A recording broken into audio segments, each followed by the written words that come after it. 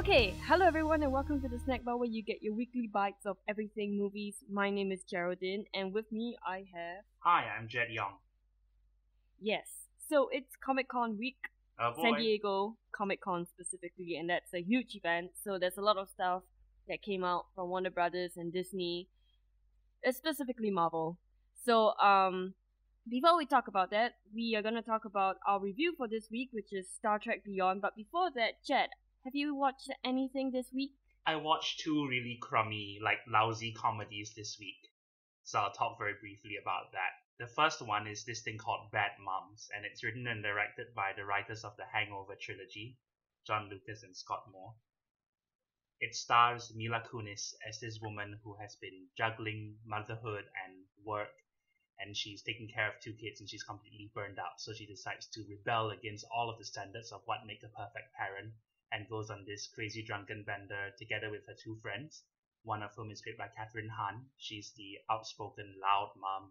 And then you've got Kristen Bell, who plays the weird, awkward mom. So the three of them team up together, and they, of course, earn the ire of Christina Applegate, who plays this very icy, bitchy queen bee ruler of the Parent-Teacher Association. So she's really angry that the image of the school is being ruined. You sound so sad. Yeah, I know, right? It's so cliche, and these are really funny women. Like, I love Mila Kunis, Kristen Bell, and Kathryn Hahn in other stuff that they have done, but the material is really weak. And it's one of those movies where it's sort of like, oh, girls can be crude too, and ladies can do all the jokes about private parts and swear. And it's really desperate, and it's not funny. Yeah, it sounds like it. The thing that's But is there any silver lining to it? The silver lining is that the three of them are funny by themselves, and they have decent chemistry. And I guess the premise is relatable to an extent. If you are a busy mother, you will relate to the struggle of having to balance all of that, and there's a tiny bit of truth somewhere. But the worst part of the movie is that it tries to mix in sentimentality and goopiness into all of this crudeness. So it's like, oh, you're supposed to laugh, but you're also supposed to feel something. And they do this thing during the end credits, which is really manipulative. Like, I don't know whether I should give it away or not. I don't. That's alright, just give it away. Yeah, so what they have, alright, brace yourself, is they get the real life mothers of each actress. So Kristen Bell and her mom are sitting there, and then Mila Kunis and her mom are sitting there. Kathryn Hahn and her mom are sitting there. Annie Mumolo and her mom are sitting there. Jada Pinkett Smith and her mom are sitting there, and they're all interviewing each other about, oh, what's it like raising them. Then they're laughing and they're crying, and it's so manipulative, and it's kind of like something you would see on a talk show on daytime TV, but they're using that as the end credits to this crude comedy, and it's so cheap. I really was kind of disgusted Yeah. by that. It feels like they don't know what, like they don't believe in their film, so they decide to just use this as a feel good thing before you go out the film, so that you wouldn't think that it's as bad as it is. I think that's exactly right, and I think it's also a little bit a little bit of that is probably chalked up to the filmmakers thinking women probably don't really like the kind of humor we're doing, so we're going to soften this up. And I think that's kind of condescending. Mm-hmm. I liked it in that it's the only part of the movie that felt real to an extent, but real is in quotation marks because it is so engineered and it's so manipulative. I thought it was cool for a second, and then I realized what they're doing. I was like, ugh. Yeah, so it's basically the equivalent of a, like, you know how some films they end with what's NG outtakes, Outtakes, yeah. and then Bloopers. you see them just riffing on, and it's like it's clearly because you don't believe in your comedy, that's why you're having these outtakes as your credits so that people can laugh at it. I think don't know. that's That's fine. always how I feel about outtakes. Like I like outtakes to a certain degree, and I like it with Jackie Chan because a lot of them are sort of showing the stunts going wrong or him flubbing his English, and that stuff feels genuine. But this is different. This is something that they had to add on, they brought in.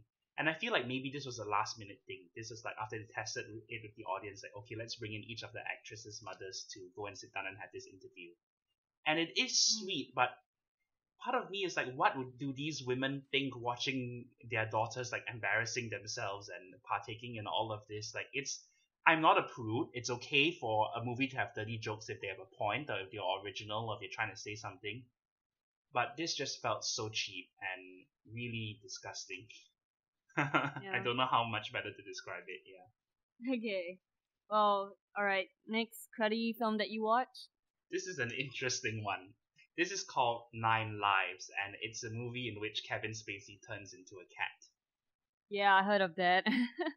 This is it's very in the vein of Shaggy Dog, I it's guess. 100% rip-off of the Shaggy Dog. It's beat for beat the Shaggy Dog, completely and utterly. And it's so weird. It feels like everybody involved in this lost some kind of bet. Mm. Because the director is Barry Sonnenfeld, who was once quite hot in Hollywood because he did Men in Black 1 and 2, and then he did Men in Black 3 as well. But somewhere along the way, he fell out of. I think at one point he was actually supposed to do a movie for DC. He was going to do the Metal Man movie, but I didn't hear anything about that after a while. So, and I read an interview with him. He's allergic to cats and he hates cats. Oh my god. So it's really Okay. weird. Yeah, why are you doing a cat movie? And the main star is, of course, Kevin Spacey. I cannot fathom why he needs the money from this because his pay per episode for House of Cards is reportedly $1 million. So you're making $1 million per episode in House of Cards. Why are you doing this? Why are you doing this silly kids film? But Maybe he has kids that he wants to please, and it's like, House of Cards isn't for them, he so he does decided not. to do this weird thing. He actually doesn't have Oh. kids. Yeah, I looked that up. I was like, that's the only logical explanation. Marginally, maybe nieces and nephews, I don't know. And his wife in this movie is Jennifer Garner. Hmm? And then Christopher Walken is also in this movie. He's basically playing exactly the same role he played in Click, which is the mystical shop owner who, with a dose of magical realism, makes the protagonist rethink his life.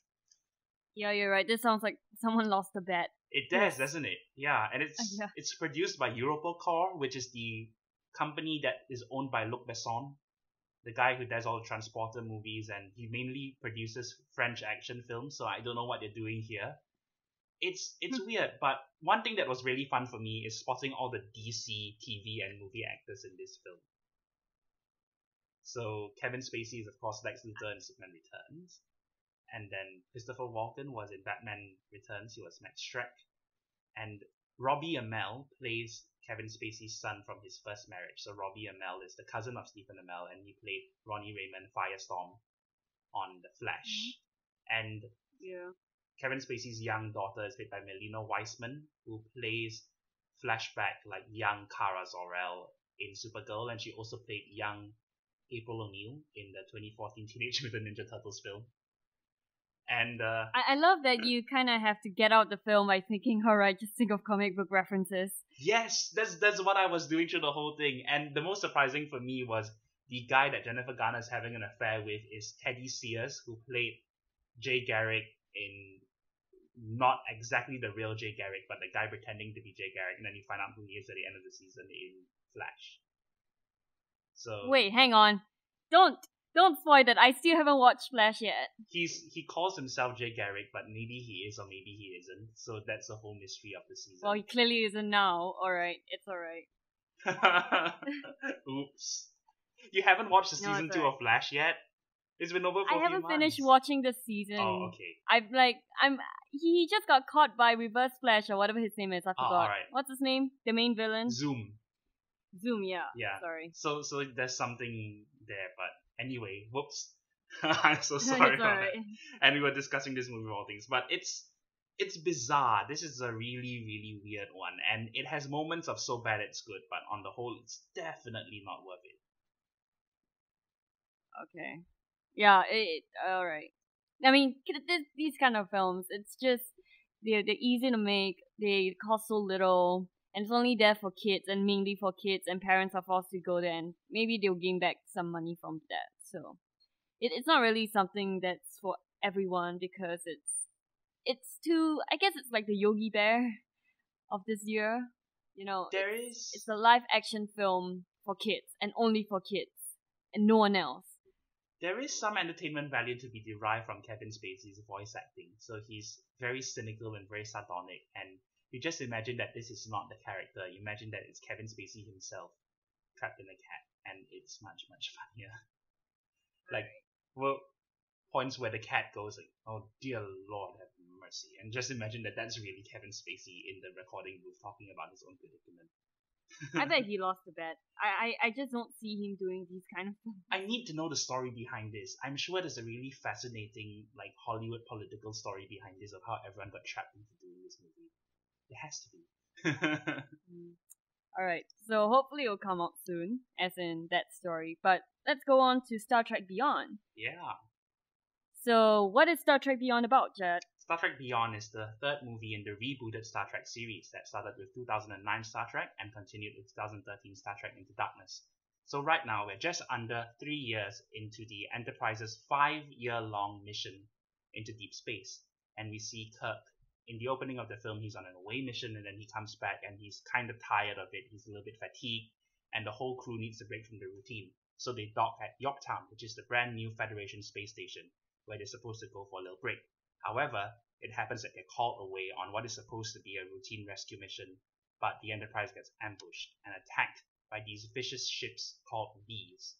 So the Enterprise is crippled, and the crew is stranded on a planet called Ultimate.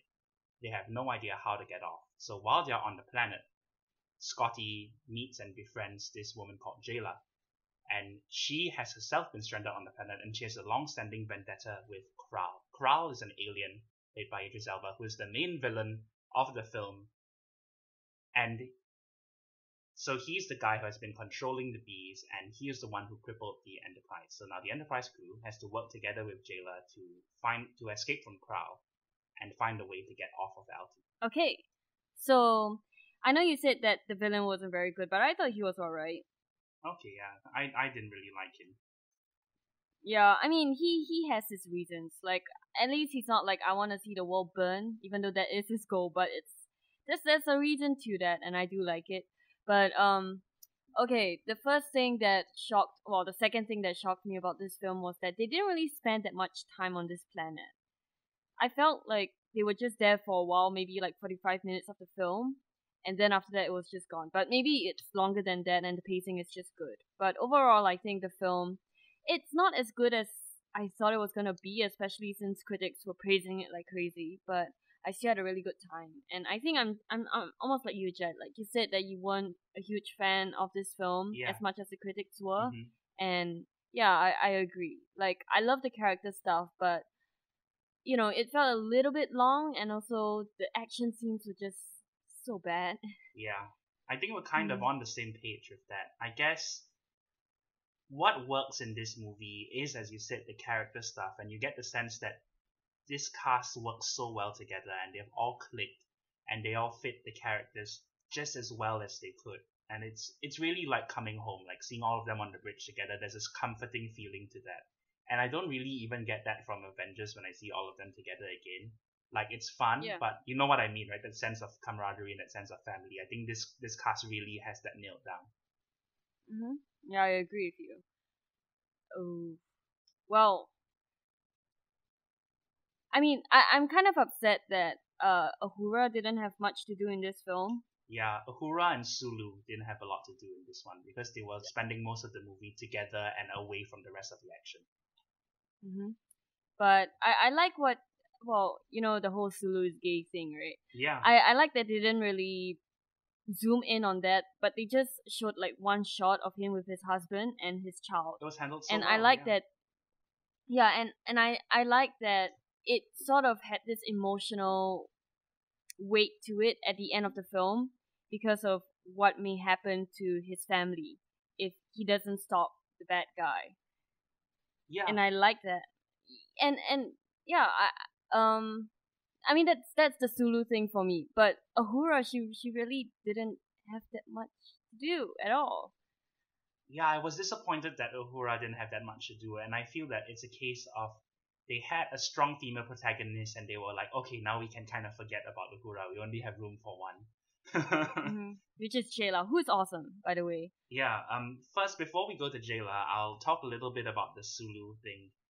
I really liked that bit in the opening captain's log where he's talking about the sacrifices that the crew have to make, and then you see a little photo of Sulu's daughter on the dashboard. And I like that touch. I think that was a very subtle way to do it without it being manipulated. Mm-hmm. Yep, I agree. And And Sulu's I like that sorry, they go ahead. pretty much sorry, I like that they pretty much said, hey, some people fall in love and some people fall out of love in this ship, and it's like, yeah, that's something that would happen. You don't really see that often, and I'm kind of surprised at how big the Enterprise is. I never realized it was that huge. It's almost like a cruise ship. I Yeah, mean, it is, right? it But it's a is. marine cruise ship thing. That was one of the complaints that people had about the first reboot film Star Trek '09 is that sci-fi writers don't have a sense of scale, and this version of the Enterprise is vastly larger than the versions in the earlier shows and movies. But I liked it. I think they give you a sense of the geography within the ship, and one thing that I think they handled really well in this movie is the sense of camaraderie of the whole crew, not just of the main crew, and the whole idea of what happens to the crew of the Enterprise when the one thing that binds them together, the ship, is taken away from them. How do they stay together as a unit? And that was what Simon Pegg had as his imperative when he was writing the script, because he said that he got into a big argument with Justin Lin over destroying the Enterprise. Simon Pegg thought that was a very gimmicky idea and it's been done before. But then he realized what Justin Lin was trying to do, and it wasn't just blow stuff up for the sake of it. It was that take away the one thing all of these people have in common, and then what's going to keep I them see. together. Yeah, and I like that. I think that worked. Yeah, I loved it too. I love the sense of family without, I guess, because this is by the same guy who did Fast and Furious, right? So he knows a thing or two about family, and instead of saying family so many times in a film, they Familiar. show it, and I think it's really really great. And yeah, I like the pairings that they did for the film, Yeah, when they get which is, stranded and they group off. yeah, Yeah. like Simon Pegg is on his own, and then he finds Jayla, and then what's the German guy's? Is he German? Russian. And yeah, And Russian. Sorry. Chekhov and Kirk are together. Yeah, Yeah, and of course Spock and Bones that's right. Yeah, are so that's together. our main. And then Sulu and Uhura are together and they are kidnapped. Well, they didn't do that much No, together. yeah, they're both in captivity. They're mostly being held by Krall, and they have to figure out a way to get the other Enterprise crew members free. Hmm. Yeah, so I like that pairing because it's a very odd. It's like very odd pairings, and it's really fun to see them interact with each other. Yeah, you get a chance to explore the dynamics in ways that have not been done with this particular cast yet, which was fun. And I think that they took advantage of the opportunity to write some really funny lines and have some very honest moments, some very sincere character interactions. I was kind of surprised by how much heart this movie had. So I was prepared for it because I heard it's really good. So I ended up being slightly disappointed. Yeah, I gave it a 3.5 out of 5, and I honestly still really enjoy Into Darkness, and I feel that a lot of people were very ready to go into this and wanted to completely forget Into Darkness, especially those Mm. people who were upset mainly about the whole thing they did with is Cumberbatch Khan, is he not Khan, and they felt that that was a betrayal. So they didn't have any of that going on with this one. Yeah. But still, like the Um. reveal, the villain's backstory when they did that, I was very disappointed with it. Well, I was surprised by that. I didn't think of that. I thought the plot twist was pretty cool in this film. But then again, like I said, I'm pretty dumb, so I didn't see it coming. No, I But didn't see it coming either. But when I put it together, it felt like a bit of a letdown. okay. It's okay. Yeah, go ahead. So funny. Let's talk about the comedy in this film. Did you think it was really funny? I thought the Bones and Spock thing, it wasn't that funny. It had a lot more heart to it than how do I hang on, let me repeat that. I thought it was a lot darker and not that funny because he started talking about old Spock and what happened to him. Yeah, they And I had a think what they little like did, campfire bonding moment.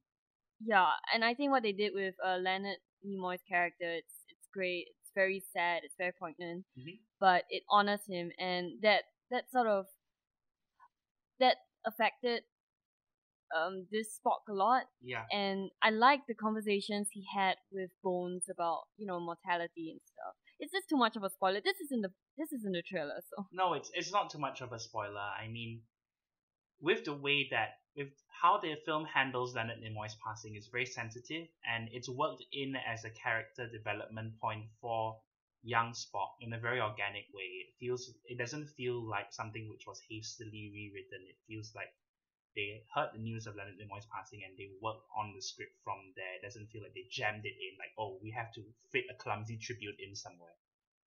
Yeah. It really worked super well. And that's why I like the Spock and Bones thing. I didn't think it was I don't know, a lot of people say it was very funny and they loved their interaction and I did, but for very different reasons. Like I thought it was a lot more heartfelt than I anticipated because I thought it was, gonna be like goofy and stuff like that. But it wasn't. It was about Spock, it was about how he felt, and it's great. It's like you really learn a lot about his character and what his character is going through. But at the same time, I also feel like Spock has been shafted to the background, and it was more about Kirk and about Jayla. So, I mean, I don't have a problem with that because Into Darkness and the first Star Trek reboot concentrated a little bit on him, but I was also sort of kind of sad that he wasn't in the foreground that much. But Kirk was, so I guess because he's the main character. Yeah, with regards to the comedy, I think that the opening scene sets the tone really well. The opening scene felt just the right pitch of humor. It was wacky and it had Kirk in a situation, and after that scene he says, "Oh, my shirt got ripped again," which is a reference to how Kirk's shirt always gets torn apart for no reason, so that so that William Shatner can show off his 60s body, which by those standards apparently was sexy. I don't see it. Anyway, and there's such the humor. There's a little bit that's meta, and I love the line during his captain's log where he describes their adventures as episodic. I burst out laughing. Mm-hmm. I like it. I think that most of the humor works organically, and I'm glad that it's not a laugh out loud comedy, that it's not overwhelmed by people trying to be funny, because that could easily step over the tension, step over the drama, or step over the action beats. And I think the comedy worked best when it was in the middle of action. The whole sequence where they were trying to jumpstart this ship later on, and they're like not sure whether or not it will work, and everyone is sort of winging it, and Kirk wings it all the time, and I love Kirk winging it. I think they derive a lot of humor from his recklessness or his spontaneity. Trip over that word so much, and that It's worked. alright, me Yeah. too. It's Simon Pegg writing it with Doug Jung, and Doug Jung's cameo is as Sulu's husband Ben. So that's the other screenwriter. Yeah, Oh, yeah, that's what I okay. was talking about See, last I week. would never have known that. I thought that was a nice touch.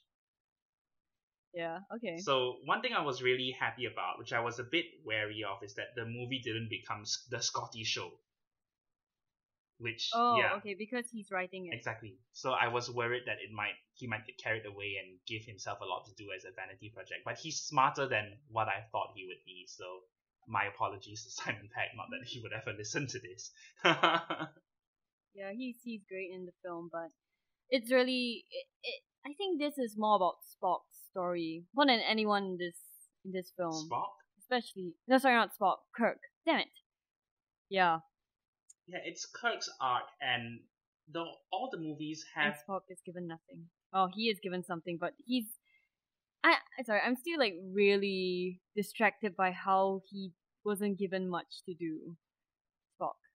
I was actually okay with it because I did feel like I missed Zachary Quinto and I wanted more of him on screen. But I think that the dynamic between Kirk and Spock has been played out quite a bit already, even though it's only 3 films into the new series. I think we've seen as much development between them as I need for the time being. And there's this image, Yeah. there's this webcomic that you might have seen where it sums up Spock and Kirk's relationship, which is Spock goes, "Do not do the thing," and then Kirk flails his arms and goes, "I'm gonna do the thing." So it's basically that, which is it's really funny how true that is. And I'm glad they did not play that out. They did not have Spock just scolding Kirk or nagging Kirk through the whole thing. It was him and Bones, and I thought that there was a lot more opportunity to explore different character dynamics. It's Yeah. yeah, I like sorry, it go too. ahead. I like that it's not about Kirk and Spock and their relationship again because we Yeah. know that they like each other a lot. I won't say love. I guess they do love each other in a brotherly sense, but it's like because Spock is with another secondary character, he isn't given much to do, and I'm just repeating myself all over again. And it's because of that I feel like because he's not with Kirk, they sort of just shoved him aside and gave more arc to the newcomer, which is Jayla. Can we talk about Jayla? Sure, let's go. Yeah, let's talk about Jayla. So Jayla is played by Sofia Boutella, whom most of you would know as Gazelle, the bladed-legged henchwoman of Samuel L. Jackson's character in Kingsman: The Secret Service. And I feel like she's gonna become quite a big star. She's already got a bunch of things lined up. This character, She's really good. she's great. This character felt a lot to me like Rey from The Force Awakens, because they are both scavengers. They both have foggy family pasts, and my dad actually pointed out that they both wield staffs as their primary weapons. And then they live in like, Well, I didn't connect those two together. and they live in like But it's hollow, interesting. yeah, it is, right? They live in like hollowed out ships. It's definitely not a case of Star Trek copying Star Wars, because this was already in production by the time Force Awakens came out. But it shows you what the popular archetype for like a strong female character is nowadays. Yeah. But she's still really, really cool, and I like her backstory a lot. Yeah, I liked the little bits of personality they gave her. Some of it was a bit cutesy, like her mixing up characters' names. But it was fun because she does have a reason to be in the story, and you need an outsider's perspective. Yeah. I also like that, she's really into the boombox, which I thought was really, really cute. I like the beats What and the I like shouting. Yeah. It's cute. What I love about her is that she is a character. She's just not she's not just a badass. She has flaws. She's vulnerable, and yeah, that's really nice that they made a badass a character as well. And that was what I was afraid of when I came into this film, which was okay, we have another badass female character, but is she gonna be anything more than that? And she is. And it's really, really great to see another kick-ass female. Yeah, I agree with you. I felt that I'm a little bit different in the regard that I felt there were moments in the film where she did come off as mandated by corporate, where it's like someone passed the memo down to Simon Pegg and Doug Jung and said, "Hey, guess female character," and that was what they came up with. But she is generally more than that. I don't want to take anything away from the character, and what I feel is the best thing about this is she feels like she fits within the Star Trek universe. It doesn't feel like an inorganic addition, and it's a great new character. Mm-hmm. And she's a new character, right? She's never been in any Star Trek film before. Yeah, she's a completely original creation, and the character is actually based off of. Apparently, it's based off of Jennifer Lawrence's character in Winter's Bone, which is the movie she was nominated for an Oscar Yeah, for. I heard that. And that's why she's named Jayla. Yeah. I thought that was funny. Like J-Law. Yeah, so good film. I liked it. We better go on to spoilers in case we lose track of time.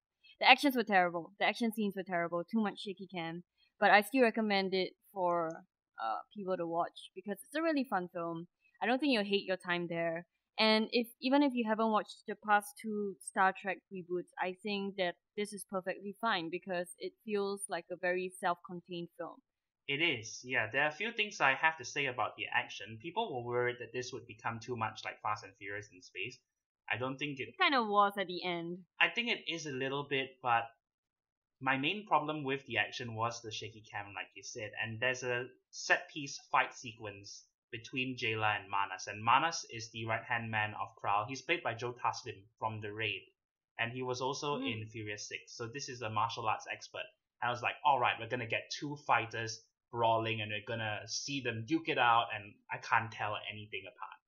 So that was very disappointing. Neither can I. But there are certain directorial flourishes that Justin Lin does that I really enjoyed. There's one bit where it's like a GoPro camera which is stuck to the middle beam that holds up the saucer of the Enterprise, and you see that POV as the ship leaves Yorktown. I thought that was a very clever touch. Yep. I think I know what shot you're talking about. Yeah, because it's like everybody who makes these car chase movies always attaches GoPro cameras to the cars. It's like, what if we attach a GoPro camera to the spaceship? Which was cool. Yeah. And so go I ahead. guess you recommend this. So I guess you recommend this? Oh, we're not in spoilers yet, right? No, we're not. I would recommend this. It's a solid movie.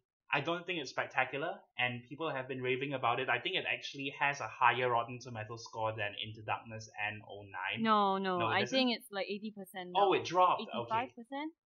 All right. Yeah. So it's slightly below Into Darkness and '09.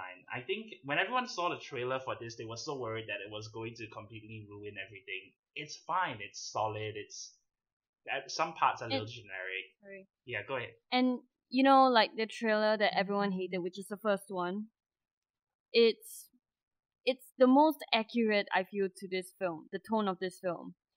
And it's not too bad. Like I don't know, like you feel that way? You think that the first trailer was more honest towards what this movie was going to be about, as opposed to the two, darker, sad music trailers? Not really. For the main reason that the first trailer, which was built around Sabotage by the Beastie Boys, it plays up the action and it doesn't give you any hint that there's gonna be heart in the movie. And I think they should have sold it on both points. They should have sold it as there'll be action, but character we'll also have character development, we'll also have dynamics that we've not seen before from the crew. I think they really should have played up the crew. They should have played up these characters, and that aren't you happy to see them back on screen? Aren't you excited to see the adventures and the conflicts or the friendships that arise from this crew? Yeah. Okay, yeah, I can see that. That makes sense, right? I hope. Yeah, that does make sense. Okay, so let's go on to spoilers. Spoilers, yeah. Um, I thought, okay, speaking of Sabotage, that sequence was really weird. How they used that song, and then it was used to break the connection between the bee alien things. I was prepared to hate it, but I found myself thinking it was pretty clever. So here's the reason why. Yeah, it was really fun. It was fun. really, really fun.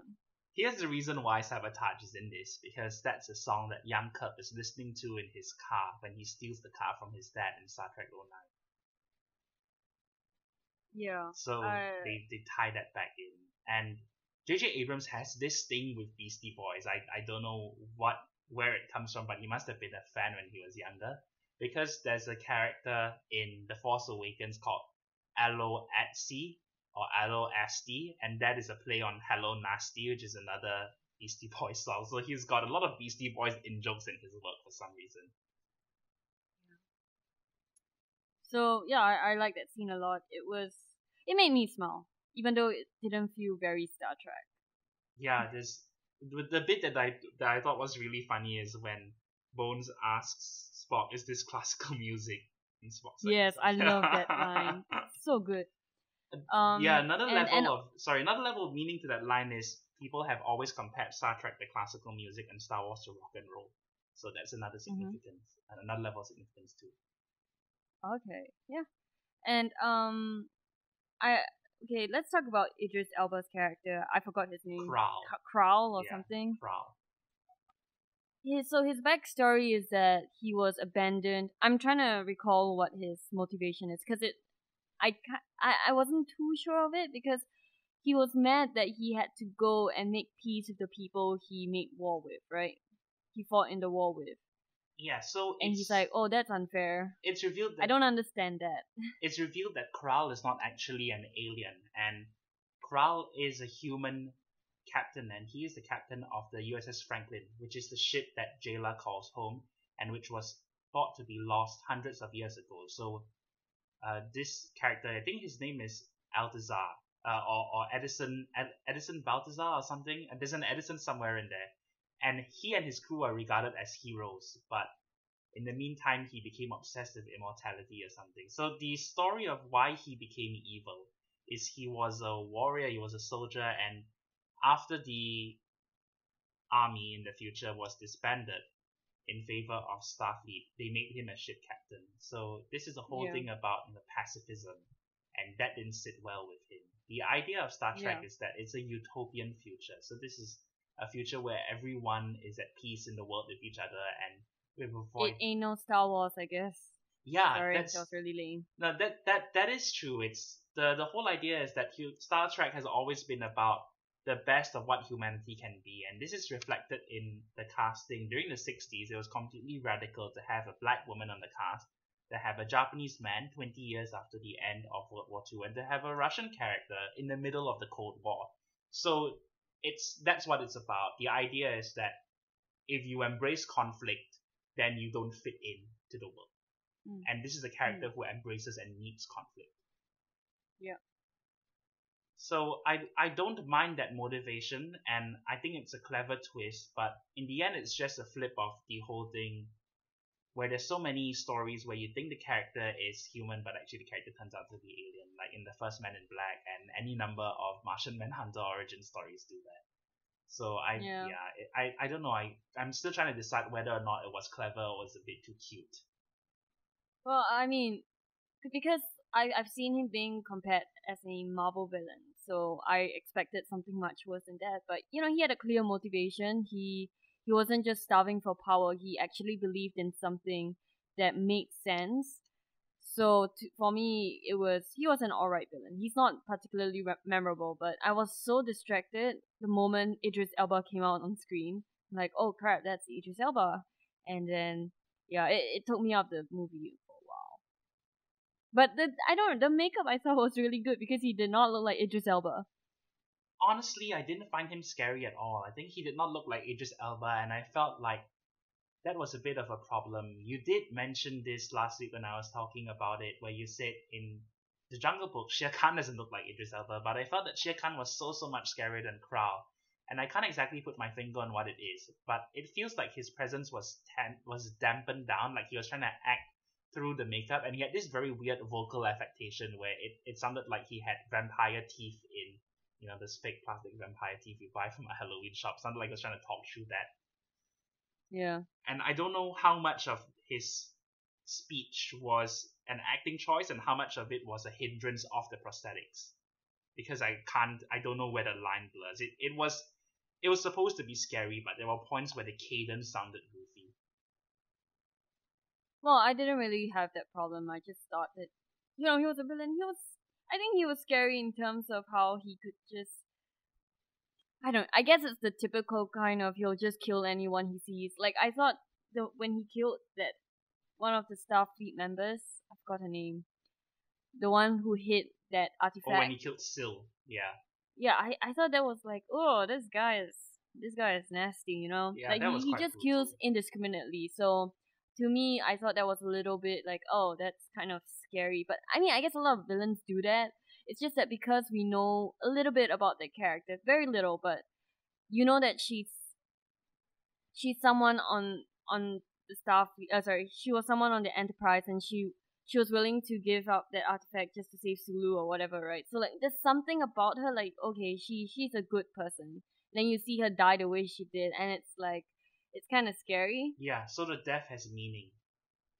Yeah, and to me that sort of gave that made me fear the guy, because you're fearing for the crew and what's gonna happen to the crew, even though we hardly know them, but you know that they're family, right? And like, you've seen, because I thought the first part of the film did a really good job at humanizing the whole crew. Like, oh, they fall in love, they fall out of love, they have families that they have to go back to, and then like, you see them just getting destroyed by this enemy, and you're like, oh my god, these are actual, well, they're not actual human beings, but in that world they are like actual human beings, or actual living creatures with who can love, who have something to live for, and then it's just destroyed by this guy. So I think because of that, I liked him as a villain, because they made the Enterprise look like actual people living inside and breathing together and trying to make the world a better place. If you get what I mean. And he's trying to destroy that. So I don't know. It's just me, I guess. Like, I didn't think he was a bad villain at all. I thought he was an okay villain, and he was fearful, and I feared him enough to care about the characters and hope that they defeat him. I agree with what you're saying to the extent that I think his actions are fearsome, but I think that the personality of the character, and as a character, his presence, I was expecting more, especially from Idris Elba, and I think most of it can be chalked up to the fact that I was directly comparing him to Benedict Cumberbatch's Khan, and I felt that Benedict Cumberbatch was so magnetic. He really held down the center of Into Darkness. Everything flowed back to him, which is what ideally a villain should do, as a hold the story as a center. And I guess there are moments where physically Krall is intimidating, and I really enjoyed the final fight in the zero gravity chamber with the ventilation shaft, and they were floating up and down, they were punching, they were flying through the slipstream. I thought that was great stuff. But I think that there wasn't enough earlier on to establish, there was enough to establish Krall's threat to the Enterprise crew, but there wasn't enough to establish him as a character. Like, everything we find out about him is the last act. Like, it's really just a whole, you get his whole backstory, and there isn't anything before the backstory. Do you get what I mean? Yeah, I do. And I also like that they sort of pretended that they were gonna redeem him at the end, but he's like, no, he just takes that glass and tries to stab Kirk with it. Yeah. Like, did you think that he was gonna be like, oh man, I'm a Starfleet member, and then he wants to help Kirk out? Or maybe do you feel that? Am I the only one who felt that? I think like that the way they staged everything. I think they were trying to lead towards that. I think they were trying to feint in that direction. Yeah, so you definitely. I thought it was cool. Yeah, that was fun. And his death, where the last thing that's left of him is the badge. That was a cool image. I felt that they should have lingered on the badge for 1 second longer. They faded too fast. Yeah, I agree. But yeah, on the whole, I feel that he's very much a villain who would show up in an episode of the TV show of the original series. So it's not a bad creation, but it doesn't feel like someone substantial enough to be the villain for a movie. That's all. Okay, yeah. Alright. I disagree with that, but it's alright. I can understand why you don't like him as a villain. His reasonings are a little bit shallow, but I thought it was good enough for me. Mm-hmm. And I like, even though I'm kind of sad that Uhura didn't have much to do, I'm glad that they toned down on the Spock and Uhura relationship. And I like that there was some sort of, he gave her that was it a pendant? Yes, I love that. From his mom. They used that as a little plot device. Yeah, I thought it was cute because it's just like because it was used as a plot device, but at the same time it was also a sort of, that's what Vulcans do. He's a Vulcan, right? Yeah, he is half Vulcan. His mom's human. Yeah, half Vulcan. So I thought that was cute to show a little bit of that culture, but at the same time, it was a callback in the climax, or not the climax, near the climax of the film, or near the second act. Oh, sorry, near the ending of the second act. And I love how they're like, you gave her radiation as a gift. Yeah, Bones like, you gave your girlfriend radioactive jewelry, and it's like, you gave your girlfriend really a tracking device. Yeah. So good. I love that dialogue when they're thinking of what to do. Yeah, when they come out to rescue the team. And then Zachary Quinto does this wonderful eyebrow raise, and he goes, "That was not my intention." And he nails the delivery. It's so funny. He's a really good Spock. Yeah. He's probably, like, him and Karl Urban are the most perfect, I feel, in terms of like casting for the spirit of the original characters. Then like earlier on when he's with Uhura and he goes, it is not in the Vulcan custom to receive what one has given as a gift. and the way they write the lines where it's a little bit pedantic, and he's got to go through all of he's got to be technical, he's got to be precise. I think that the dialogue's handled really well for all the Spock lines. Yeah, I agree. Like, I think Zachary Quinto is the most, he's the most perfect person you can find now for Spock. Yeah. He does it so well, and he also does the comedy as Spock super well. Yep. And it's a good idea to contrast him with Bones, because Bones is so direct. Yeah. And Spock isn't. Spock has to go through protocol. So you have both of them, and there's a bit of a personality clash. And that's where most of it. Right. So the Star Trek theme, I really, really like it. They played it a lot in this film. Which one? Because there are several. It's the, hang on, let me try to remember it. Oh man, this is too hard. Is it the Giacchino? Yeah. Da, da, da, da, da. Yeah, that one. Yeah, that one. Oh, that is so great. Like, Michael Giacchino is brilliant. The score in this movie is wonderful. When they have that gorgeous establishing shot of Yorktown, and then you have a big sweep with the strings and all that. I was like, that blew me away. That was what I was referring to last week when I talked about an establishing shot that I really enjoyed in this movie that made me feel. Yes. So you mean like you see the buildings like sort of on top of each other in a way. Yeah, when they flew through Alright. Yorktown for the first time, and then they had this Yes, great big that score. shot is Yeah. amazing. Oh, lovely. And I love that you see the Enterprise like going through this glass window. Hmm. That was really, really cool. And something I found out a bit later is that Yorktown was actually the working name for the Enterprise in the first draft of Gene Roddenberry's script. So when he was writing Star Trek in the early days, he wanted to call the ship Yorktown. Okay, So that's alright. a cool little That's homage. Yeah, homage. Okay. So yeah, amazing theme. I think they played it a little bit too much, but I still love the theme nonetheless. And I really liked when they when they went to when they went back to the theme of the movie starring the original cast when Spock opened the box and he saw when he saw the yes. photo of the Ralph Carnera cast, which was brilliant. I completely was not expecting that, and I think that was so classy. It was really, really cool. It was so beautiful, yes. It was so beautiful. Did everyone gasp in your hall? No, I don't like Nobody I got was it. I was in a theater with I think there was one Star Trek fan at the back. Oh, okay. I'm not a Star Trek fan, by the way. I'm just a casual viewer. So my theater had almost no one. I have no idea why. Oh, all right. I guess it was a very isolated cinema, so that's why no one was there. But yeah, no one really reacted much. I guess a few laughs here and there, but it was a very quiet crowd. I was reacting a lot to this movie. I really got into it, and there's some jokes that are so subtle. There's one that kind of impresses me. Okay, so Scotty is speculating about what happens to the USS Franklin, and he says that it may have been a giant green space hand. Yes, I heard of that. Yeah, so I've heard of that that reference. So only because I watch a video. Sorry, it's not because I'm a Star Trek fan, unfortunately.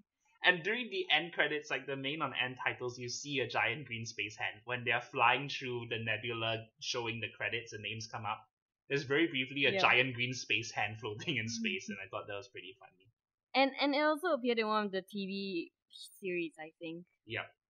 I'm not a Star Trek scholar. Like, I'm a fan of the new movies, but I don't know very much. Yeah, I'm a fan of the new movies too. Okay, so let's just end it here. It was a good movie. Let's see. Yeah. I have a few more things to talk about. I like the uniforms. They reminded me very much of the X-Men First Class flight suits. The blue and yellow things. And Greg Grunberg has a cameo. Okay, so he's the guy. He's a bit of a large man, and he's in the lookout point. So when the bees are attacking Yorktown, he's the guy who gives the commands. So he was also in The Force Awakens. He's like a good friend of J.J. Abrams's, and he's been in all of his stuff. He's the guy from Heroes. And he was actually the voice of Kirk's dad on the car phone in Star Trek. Oh, okay, I think I know who you're talking about. Yeah. Alright. So now we finally get to see him physically appear in a Star Trek movie. Yeah. What else is there? Cool. Oh, Kirk jumping off the ramp and grabbing Jayla, and they're both beamed out. That's Furious 6 with Dom and Letty flying off the bridge. I don't remember Furious 6. I hardly remember the Furious movies. They are sort of like Transformers to me, but I know it's not that bad. But they really are equivalent to Transformers for me. I just cannot remember them, but I remember not having a good time. I love the opening so much, where they do that trick and then they reveal the perspective, and they're actually really tiny. Yes. It's so funny. Well, I mean, my company, they actually did that scene. Oh, cool. So I was kind of spoiled. So you knew the twist with the T-Nex opening. Yeah. Oh, can you tell us a little bit about what scenes you worked on for this movie? So I think, I didn't do the whole thing, but I mean, my company didn't do the whole thing, but we did the first scene that you talked about. Mm-hmm.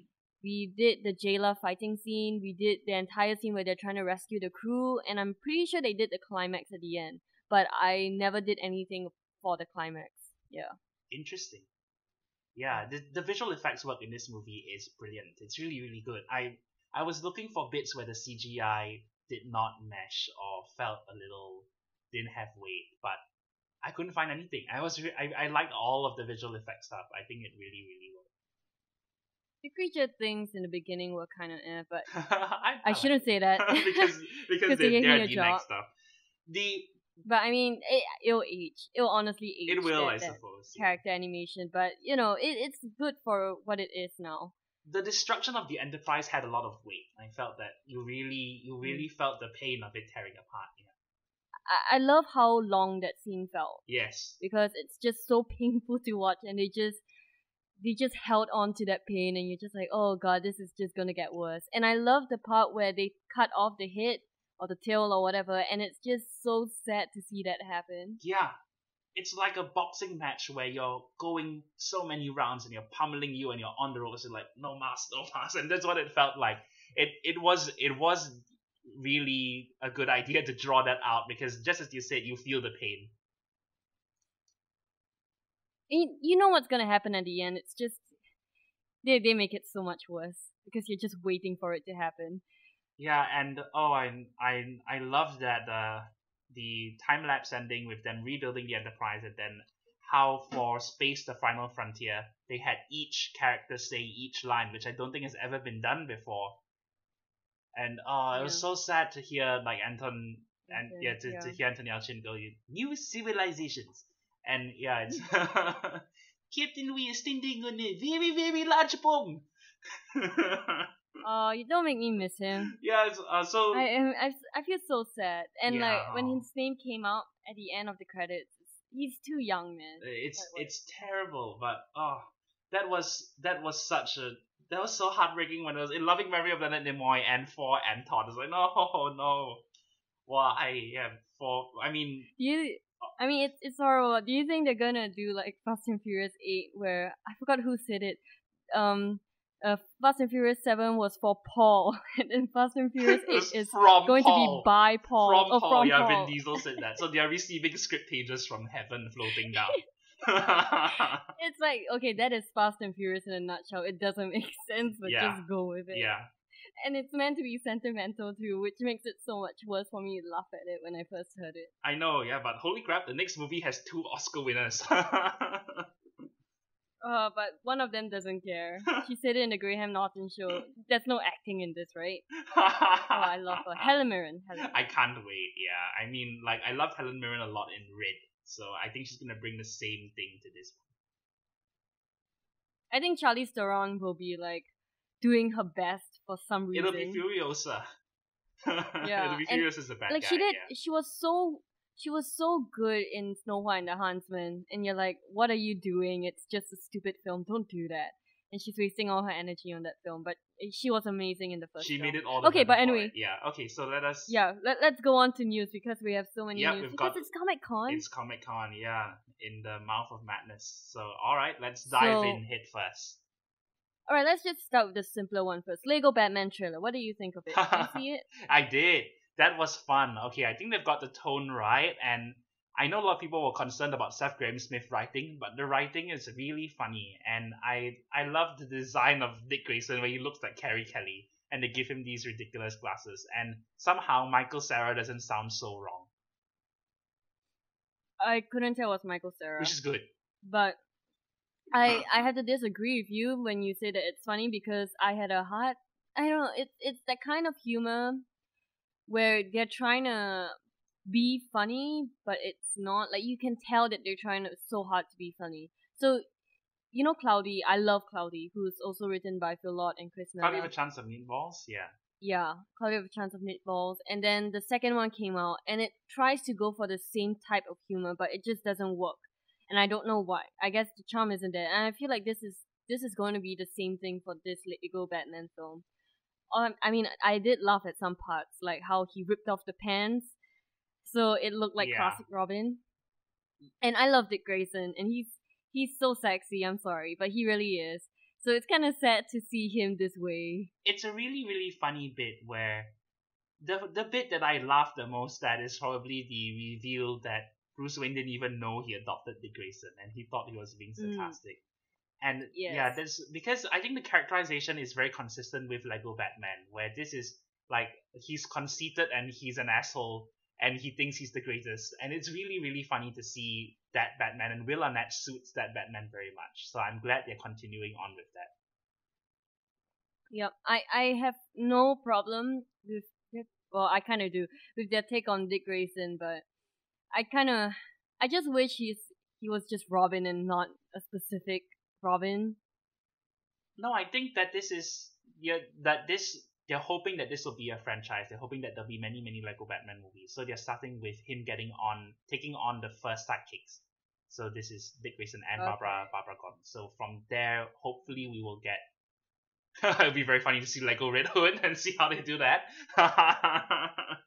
And yeah, I'm sure they did. They did that in the games. I just forgot how. He actually had guns, if I'm not wrong.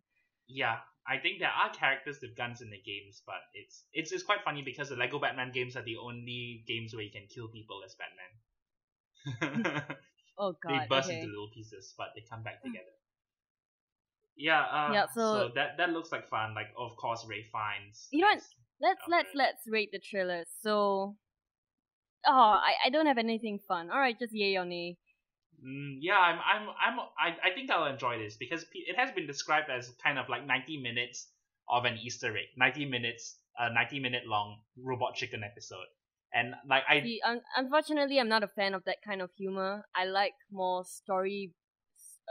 humor, story-driven humor, as opposed to fan service. So I don't think it's made for me. I see where you're coming from, but I feel like with a property like Batman, especially for someone like me who has loved Batman for so long, I don't mind it being 90 minutes of like a satirical tour through the history of the character.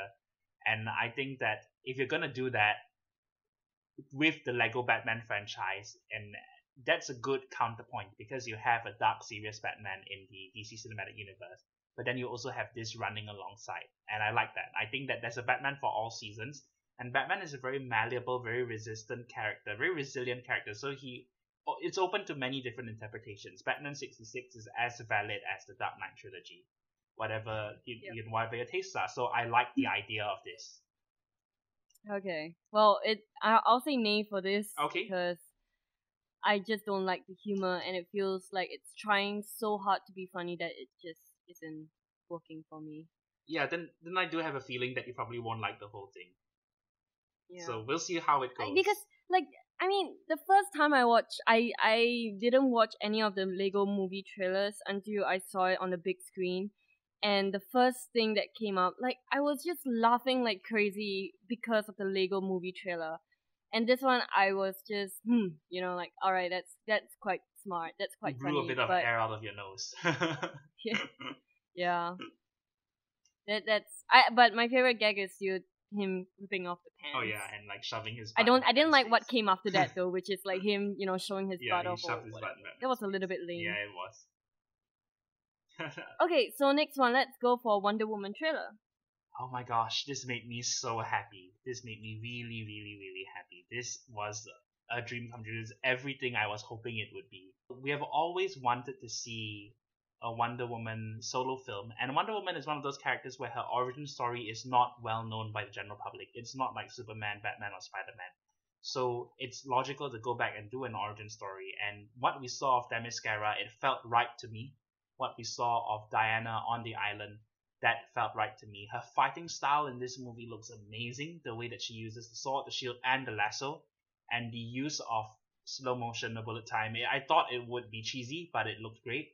I think the historical element, I hope they use it well. It looks quite authentic. The beach battles and the whole running through no man's land, that actually looks pretty cool. And World War One is underused as a historical setting, mostly because you don't have the really, really easy bad guys of the Nazis. World War One is a lot more complicated than World War Two. Yeah. So I'm curious to see how they handle that. I think Chris Pine is pitch perfect for Steve Trevor. He's exactly what okay, hang on. Before he should have been I won't say Hal Rudnick. He should have been Hal Jordan. Yeah, I know. I'm so upset over that, but okay, continue. Hal Jordan and Steve Trevor are very much alike at the beginning point, at the starting point. So that's why Nathan Fillion has played both of them. And he was up for Captain America before Chris Evans got it. So it would have been from Captain Kirk to Captain America. So this is I always mix and Chris up. Hemsworth and Thor will be his dad. Exactly, right? Yeah, that would have been weird. I always mix up Steve Trevor and Steve Rogers in my head as Yep, me too. because they are basically the same character. I think he's got that charming, dashing thing going for him. We don't know anything basically about the villains from this first trailer, which is very curious. So I do want to find out more about the villains. We see a bit of Danny Houston, and we see a woman with an artificial like jaw plate. I think that's supposed to be Elena and Aya, and we don't know what's Mm. going on with them. So hopefully we'll find out more about the bad guys. But so far, it made me really, really happy. Yeah, I really enjoyed this too. It reminded me a little bit of Zack Snyder's action style with the bullet time and slow mo. But I love that you can see colors in this film. I think the color palettes in this film look amazing. Yeah, And it's not just dark. There's actually like some artistic take on it, which is really really cool. And I love that it's set in World War I. I like you. I think that World War I is just not. It's not used. Like it's not used often, and I think World War I is such an interesting setting as well. Mainly because, like you said, there's no true like there's no Germans in this, or I mean there are they're Germans, no but Nazis. They're no they're not the easy pulp yeah they're no villains. easy bad Yeah. guys to be like, oh, Nazis are terrible. So this is great. I love the setting. I love that it takes place years before Man of Steel, so it's a different time, and it probably won't feel the same, right? I doubt it. And I love that one shot with her in that beautiful blue dress, like, Mhm. and how she sticks out among the crowd, and then like when they cut to a shot at her back, and then you see her with a sword. Yeah. I thought that was so freaking cool. She looks like a badass, but man, this trailer, it's really good, but I'm kind of worried because a lot of Zack Snyder films, they look amazing. And I know this is not a Zack Snyder film, but it looks good enough to be a Zack Snyder film. And I just hope that there's a lot more substance to it besides looking super cool and super awesome. And I do like the little humor that we get from this film, Yeah. which is the Zeus part. Chris Pine, he's really funny. He does a good I think he deadpan. can do Yeah. comedy very well. And yeah, I'm still not sold on her. What's her name? Gal Gadot. Yeah, I'm not sold on her being Wonder Woman yet. She didn't impress me in Batman v Superman, mainly because she wasn't in it that Oh, much. you're So it's not her fault. it's yeah, you're definitely a minority there. I think there are still a lot of people who don't like her as Wonder Woman, but when I watched this trailer, I had zero problems with it. Like there are trailers where I watch it and I'm not convinced on the casting yet, and I watch the trailer and I go, I don't know. But with this one, I surrendered to it, and I don't know whether that's because I'm that much of a DC person and I love the character and I'm attached to the character. But I didn't see Gal Gadot. I just saw the character. I just saw Wonder Woman, and Okay. I actually did not know that they were gonna have Etta Candy in the film. So when they revealed at the end of the trailer that Etta Candy was gonna be in it, I squeaked. I was so excited. It's like Etta Candy's in the movie. That means they're sticking close enough to the source material that they are pulling this character from the early days of the book, and they're keeping her, the physique that she is. They didn't make her skinny. There's some adaptations where Etta Candy is really skinny, which loses the point of the character. She's gonna be dead though by the time Man of Steel comes. So Yeah, just everybody be is. prepared, chat. I know. it's like Bucky and friends, and we're in Captain America. I like the director of this film, even though I only saw one of her films, which is Monsters, right? Monster, yeah, with Charlie. That's the one that Yeah, Charlize Theron Monster. won her Oscar for. Yeah, I really like that film, so I hope this film does well. It's a huge jump though from a small film like that to a big film like this. But hopefully she doesn't get bullied by the studio. Yeah, but from what I've seen, I buy the film. I say yay for this trailer, but I hope I'm not completely sold on Wonder Woman as a film, but I hope it convinces me. It's the whole Batman v Superman thing. I was so excited for that film. I don't want to be once bitten twice shy. Oh, I think Batman v Superman. I think that it's one of those movies where you have to give it a second chance. And the other thing is that I feel that DC knows what happened. They know that people didn't react positively to it, and they're doing damage control, and they're assessing how they're moving forward. And I think that the outcome or the fallout of Batman v Superman will very much affect how they move forward with Wonder Woman and with the rest of the movies. I think they're learning. And another thing is, Okay. I think here's why I think they will treat Patty Jenkins well, because she was booted off Thor 2. So here's what I think happened. I think Warner went to them and said, "We won't treat you the way Marvel did," and she said, "All right." So that is Okay. probably the why she would say yes to it, if she was given a better deal, or if she was shown more respect than Marvel showed her. Okay. Yeah, yeah. Man, Thor 2 was a snooze fest. Okay, Next up we have so next up we have Justice League. yeah, Sort of a trailer. It's more like a teaser, yeah, I it's a guess, because they presentation don't have reel. that Yeah. much. Yeah, they don't have that much to show because they're still filming, if I'm not wrong. So it's nice of them to show something at least. Yep, it's just like What did you think? yeah, just like when they were still filming Batman v Superman, the thing they showed us was him standing on the roof with the bat symbol, the bat signal. So this is the equivalent of that. What did I think? To me, it felt very much like a guy was going around putting together a band. It was like, do you play bass? Okay, now we need a keyboardist. You on drums? Can we hear Reminded you? me a little bit of X-Men First Class. Oh where yeah, they go yeah. around And then recruiting Wolverine people. says, "Go f yourself." Yeah. That's true. Yeah, that's a very good point. So I like the humor in it. I think that the way they made it a bit lighter didn't feel like a betrayal of the tone. It didn't feel like we're completely jumping to Marvel.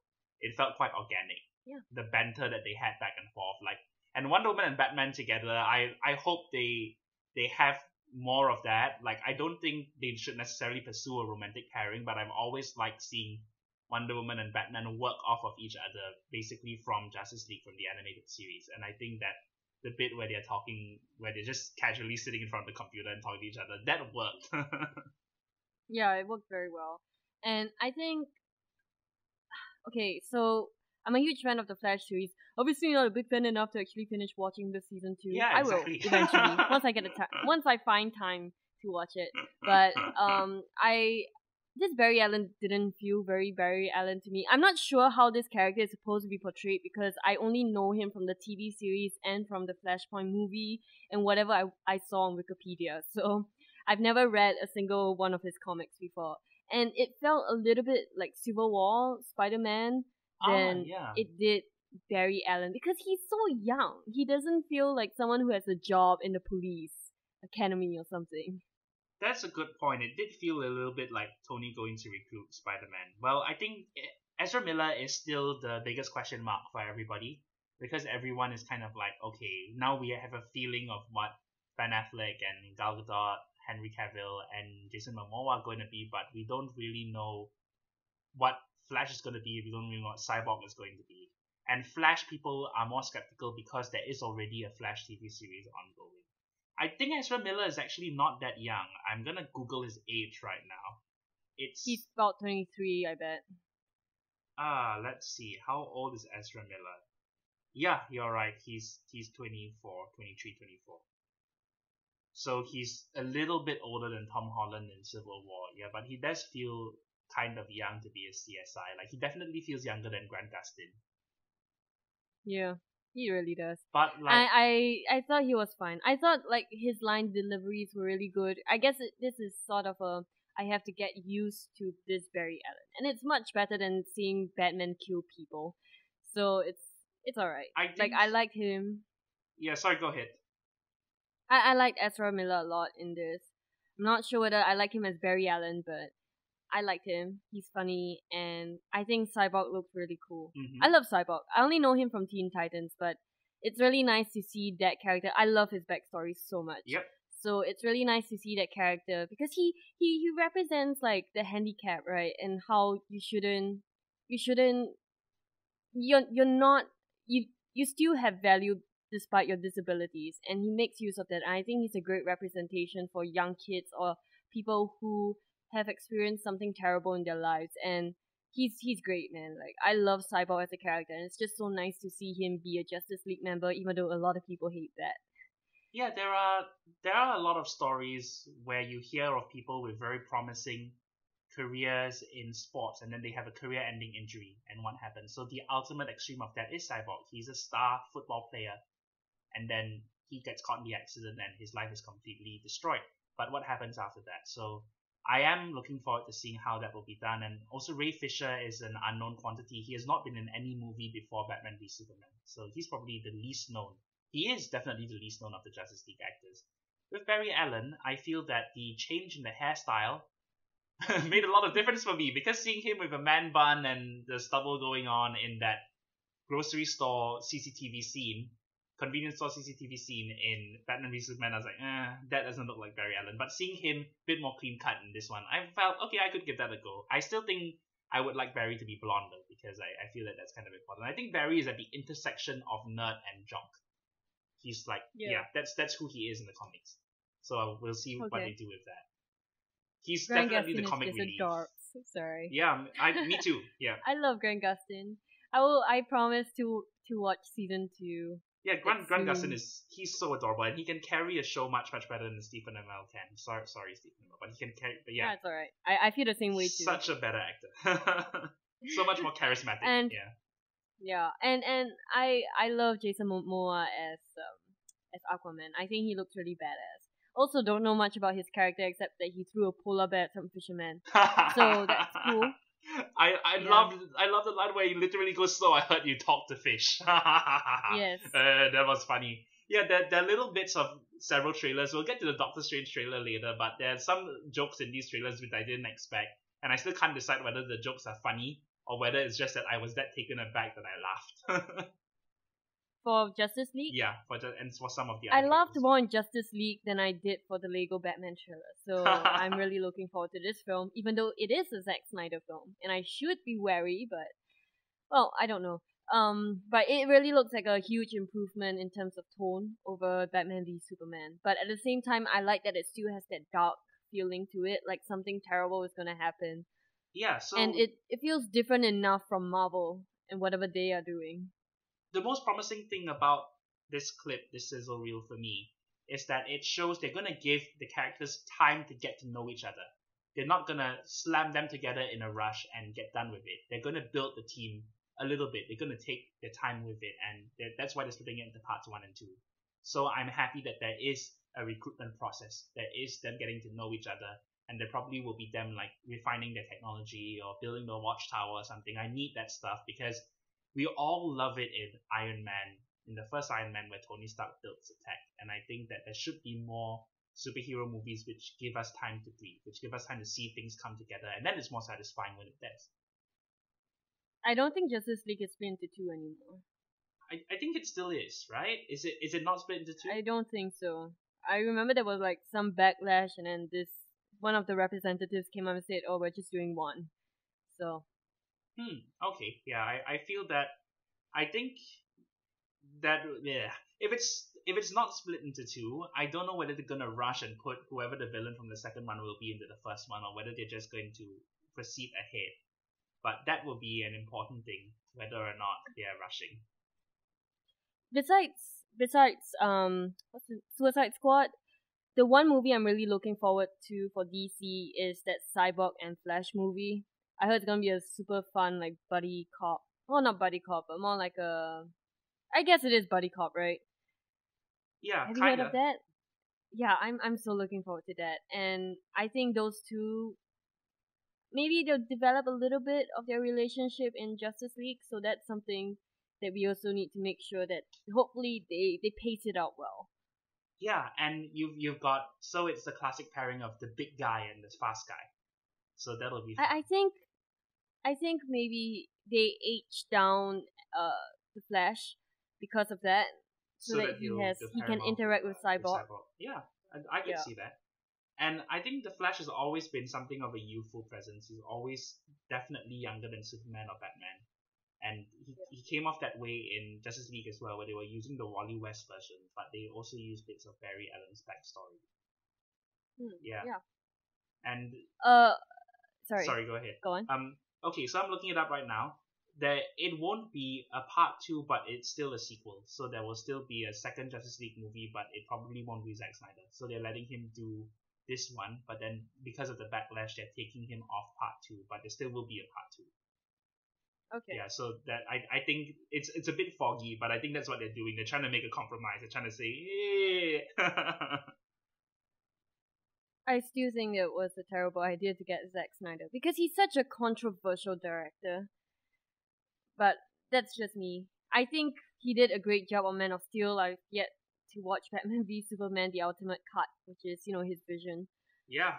So Justice League, this is another one that has been so long in the works. So I really hope they don't mess it up. And what I'm seeing of it looks encouraging.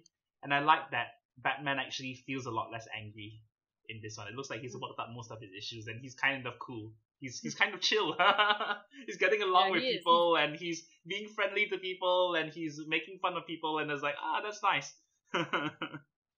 He learned a lot from this character growth. Yeah, it's really cool. I really enjoyed it. And one thing to take note of is also Cyborg, or what's his character? Big Stone.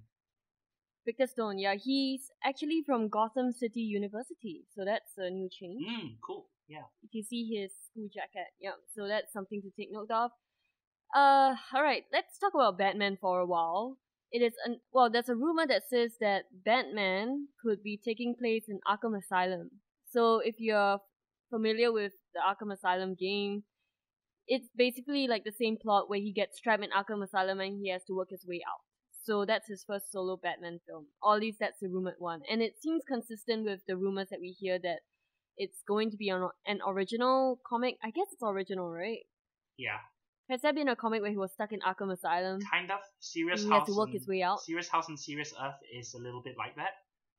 Yeah. Okay. But it's that's a Grant Morrison graphic novel, so that's not really like a traditional comic book. And that one is very trippy. It's actually really creepy, that book.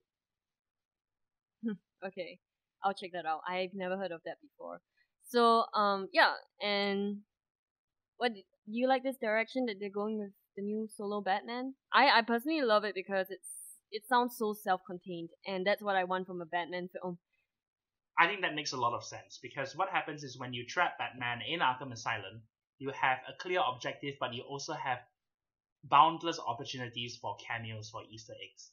And it reminds me a little bit of that script that was floating around Green Arrow Supermax, which they were going to make before the Arrow TV series and all of that came out, which is Ollie is thrown into a prison with everybody else, and you have cameos from Lex Luthor, you have cameos from the Joker, and it's all of the supervillains of the so it reminds me of that in concept. And the Arkham Asylum game is brilliant. That broke the curse of bad Batman video games or bad comic book video games, and that created a really successful video game universe when people thought that licensed characters are killer. If you make any video game with a licensed character, it's just a cash in. You can't do anything original with it. Also, sorry, I'm cutting you off. Go ahead. I'm just agreeing with you. Thanks. One of the major influences of the Arkham Asylum game is Escape from New York, and that is a great template. I think if you throw Batman in the middle of that, that's cool.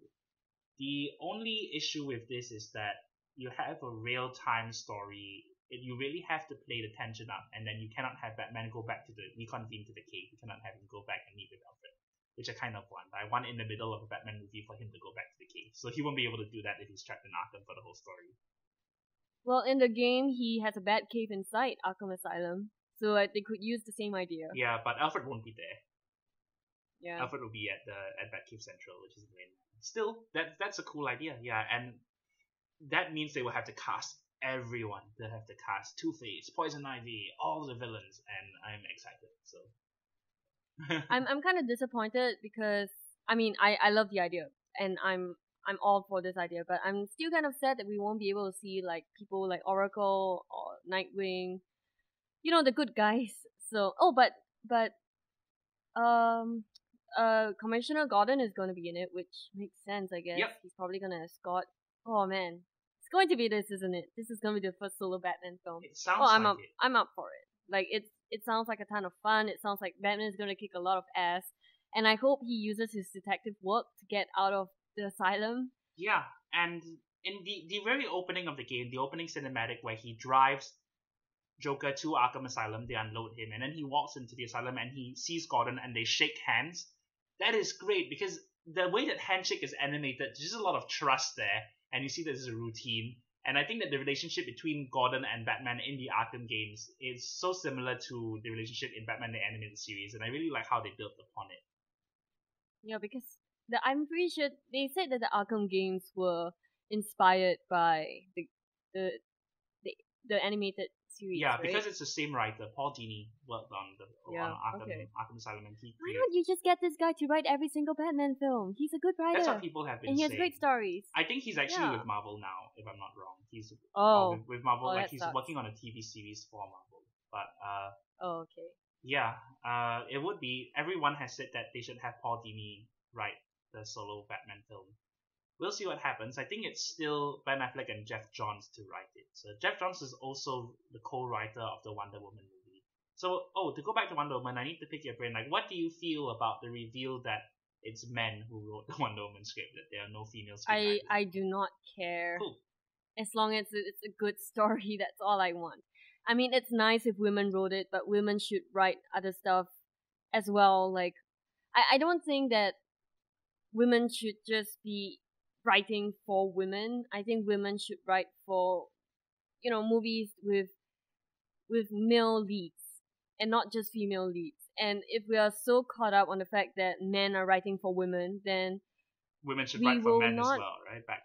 Yeah. yeah, like then people can counter with it by saying, hey, how come women can't write for men? And I mean, we are improving in terms of representation, but men are still dominating the industry, and I don't think it's fair that female writers have to wait for females to rise up Mhm. before they can write for them. Yeah, so I'm okay with men writing for Wonder Woman, and I just hope that female writers get to write for male leads one day. Yeah, that's a very solid argument. And I think so far we've had Nicole Perlman who wrote Guardians of the Galaxy, but that was like James Gunn did a retake on it. So she's, if I'm not wrong, she's the only female writer who has done a Marvel Cinematic Universe film so far. I hope they give it to other female writers too. I bet Captain Marvel is probably gonna have a female writer because she's female. Yeah, Captain Marvel Whatever. is Nicole Perlman. So it's the woman who wrote Guardians of the Galaxy together with Meg LaFave, who was okay. one of the screenwriters of Inside Out. Oh, Yeah, alright, that's cool. That's cool. It is a cool combination. Okay, so what's next on the agenda? Right, since we talked about Captain Marvel, let's go on to Brie Larson being officially announced as said character Captain Marvel. Yeah, so we have yet another Love her. Oscar winner in the Marvel Cinematic Universe.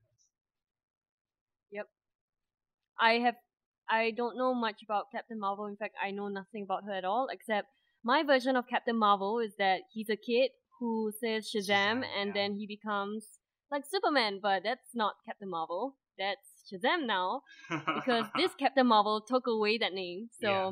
well, whatever. Sorry, It's- I'm so bitter about It's it. very difficult for Billy Batson to find out what song is playing in public. I know, Shazam!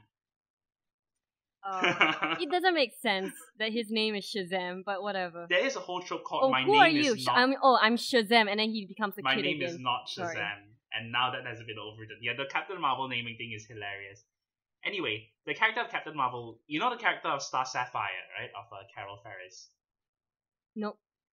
The main girlfriend of Hal Jordan. She's the pilot. And then Oh, she gets okay. it. Yeah. Basically that. Okay. Yeah, she's a test pilot, and then she has a DNA in experiment spliced in with pre-alien DNA, so she gains superpowers as a result. And Captain Marvel is mostly a cosmic character, so most of her adventures take place in space. And we've also had her crossover with the Guardians of the Galaxy several times. Okay. Yeah, so they're That sounds taking like fun. they're taking it further into the cosmic realm. Okay. Cool. I can't wait for this. I love Brie Larson, and I'm glad that she's going to be in a big known property. Yeah, definitely. The first time I was ever exposed to her was in 21 Jump Street, and it's pretty cool to see her, just rise up like that. Yeah, and she's been in a lot of comedy TV shows, and she's got very solid dramatic chops as well, like anyone who has seen Room or Short Term 12 can attest. With the character of Carol Danvers, I actually really, really wanted Yvonne Strahovski, and I've been championing that for a long, long time, but it did not happen. Cool? Yvonne Strahovski is the lead from Chuck, and Oh, yeah, okay. the blonde lady, Okay. the Australian woman, Yep. yeah. And I think a lot of people wanted Katie Sackhoff, but Katie Sackhoff is a little bit obvious. Starbuck from Battlestar Galactica. Okay, so do you wanna... Is that all? I can't really contribute to this. All I can say is that I like Brie Larson, and I'm glad she's getting work. Yeah, I can't contribute to it very much either, but we'll have to see whether or not they're tying the story into Agents of S.H.I.E.L.D., because Agents of S.H.I.E.L.D. has the Kree aliens as a plot device, and the Kree aliens are where Captain Marvel derives her power from. So I don't know how much continuity there's going to be in that regard, or if they're going to change her origin. You know what else pisses me off about Captain Marvel, the DC one? So they have The Rock playing Black Adam, Yeah, right? no one else can match The Rock. I'm so sad that he's not Captain Marvel. But okay, let's go on to the next You one, need a which is big Doctor kid. Strange.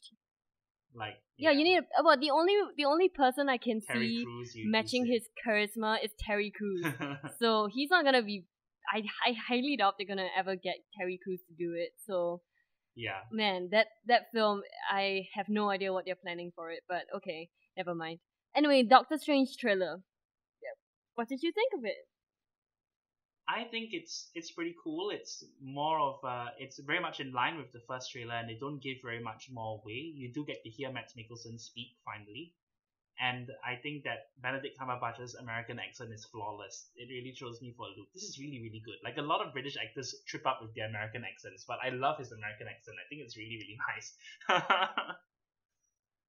I guess that there's a bit of a problem where the main image of your movie and the main image of your trailer is the one from Inception. That you're already taking something that has been ingrained in popular culture from something else and then you're borrowing it and appropriating it. Like, okay, for sure Inception was not the first movie or first piece of media to have a city folded in on itself. I'm sure there's an anime somewhere that has done that already.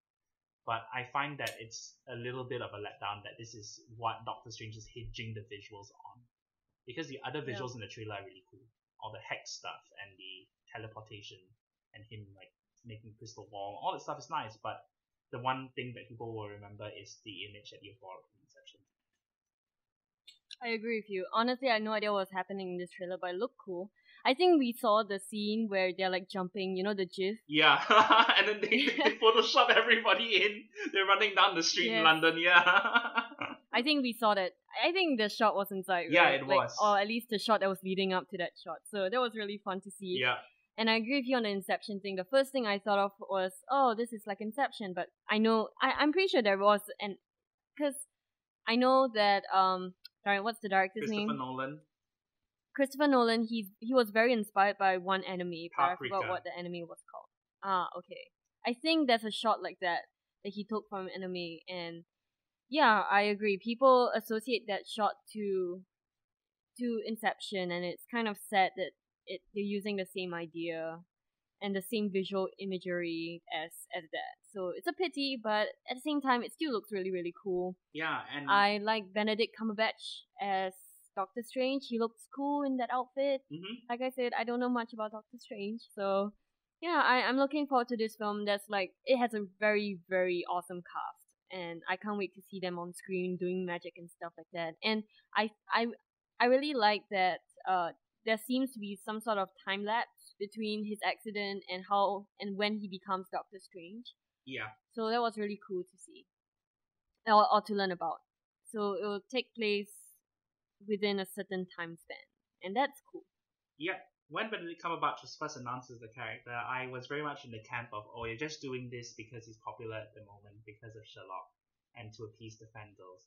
So I was like, I don't think that's the best actor they could have gone with. But after watching the trailer, I'm definitely convinced. I don't doubt that he can pull it off. I just felt that it was a bit of a bit of too commercial a move, but he's not a bad actor at all, so he'll do it fine. And the other thing about this is the Netherrealm or the world where Matt Mikkelsen's character comes from. When you have a little glimpse of that, that looks cool. I wish they had more of that as the main visual hook, because that looks like a really trippy place. And I want this to be really trippy. I want it to be sort of psychedelic. And the whole motive is you can't trust reality because it's all perception, and that'll be fun. I still don't like Tilda Swinton as the ancient one. That kind of sticks out to me. Yeah. This film is probably going to be extremely trippy. I don't know whether this will be a good film for like this mass audience, because it's almost feels very out there.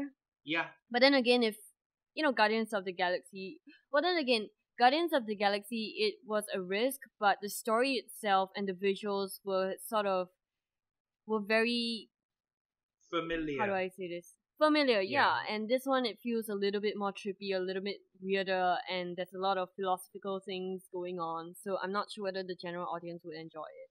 But from what I've seen so far, it looks really good, and I'm looking forward to this film. I almost forgot that this was coming out this year, so I'm looking forward to it. So November. that's a great film to watch. there's more great films to watch this year, and Doctor Strange seems to be one of them. Yeah. And what did you think of the joke that they closed out on? What was the joke? Oh yes, I love it. Shambhala. I laugh so hard.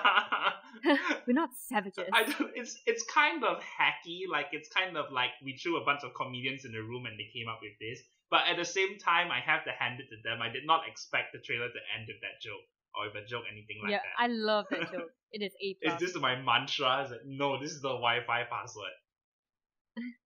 Not savages. So man. yeah, there are a few. Like you're talking about whether or not audiences will connect with the story. There are a few elements that I can tell you from the outset, which probably will be pretty familiar. A, there's the white guy goes to Asia and learns kung fu. So that's something we've all seen before. And B, Baron Mordo, who is the character played by Chiwetel Ejiofor, he's the guy who is training Strange under the Ancient One, but he then turns out to be bad because Baron Mordo is a villain in the Marvel universe. So it'll be that Padawan turns evil thing. Okay. Yeah, so I'm very curious to see how they're going to go about that because it looks like Baron Mordo and Doctor Strange are partners because they're working alongside each other. But eventually one of them will divert off. So I want to see how that happens. And I also don't know how Mads Mikkelsen fits into all of this, but his character design is so creepy. The whole thing with the cracked like skin around the eyes, this is really creepy. And he's an awesome villain. So I hope that this is a cool villain. I hope that this is not a typical Marvel Cinematic Universe bad guy. I hope not too. And speaking of another Marvel bad guy, cinematic bad guy, Michael B. Jordan, I think he's going to play the villain. He's going to be Killmonger in the Black Panther series. The Black Panther standalone film. Yeah, standalone film. So I hope it's good. Yeah, I don't know anything about this character. Yeah, What is a Killmonger? Michael B. Jordan is so talented. I hope they don't waste him too. Yeah, we saw what happened to Human Torch. He was good. He was fine. I liked him as Human Torch. Yeah. I mean, we saw what happened. He deserves better films, to be honest. Or at least he deserves better roles. I really hope that the Black Panther villain is good. I really hope that the Doctor Strange villain is good because these are good actors, and I just need good Marvel villains. I know people like Marvel because of the heroes, but it's not fair to get these talented actors and then just give them the shittiest, most boring role possible and being just plot point characters. It's not fair to them, and it's also not fair to your audience who actually like good stories. And a good story is not a good story without a good villain. At least that's my opinion. Yeah, I feel that it's fine for your villains to be not really interesting at the outset when you're building the heroes, but now that all the heroes have been established, you have to move beyond that. You have to be like, okay, we know all of the characters who build up the Avengers, we know them back and front. So now we have to have a villain who will move the plot forward. And yeah, Michael B. Jordan is talented, and actually I really wanted him to play Cyborg because he had been cast as Cyborg in Flashpoint. And he did a pretty good job, and I thought that I could see him as a live-action Cyborg. But they didn't do that. Yeah, they didn't do that. Okay, I think we're running out of time, so let's just end the show here by talking about movies coming out next week. We have Sing Street and with Jason Bourne. Oh yeah, we have Jerry's Dilemma. Yeah, so I will make a good decision with a coin. So heads for Sing Street and then tails for Jason Bourne. And the only justice in a cruel world is chance. Yeah, and it's tails. So we're watching Jason Bourne. Am I right? Nice. All right. So I'm looking forward to that. Kind of sad that it's not Sing Street, but if it was Sing Street, I'll be sad that it's not Jason Bourne. Exactly. And one day Jed, you have to put this in like your top 10 movies of the year so that I remember that this movie exists. So you definitely aren't free tomorrow, right? Because I have a Sing Street screening tomorrow, and I thought that I could bring you to it. No, so sad. I really cannot go. No, I'm so sorry. It's completely fine. Yeah, and so. One day you can have a double bill and you can watch Jason Bourne and Sing Street back to back at home, and you call it the Jerry's Dilemma double bill. Yeah, like, oh man, like the thing is, I love musicals so much, and Sing Street sounds like the type of movie that I love. But Jason Bourne is Jason Bourne. I don't love the series, but I'm just so excited to see Matt Damon come back to play this character again. Yeah. And that Wow. Las Vegas car chase looks awesome.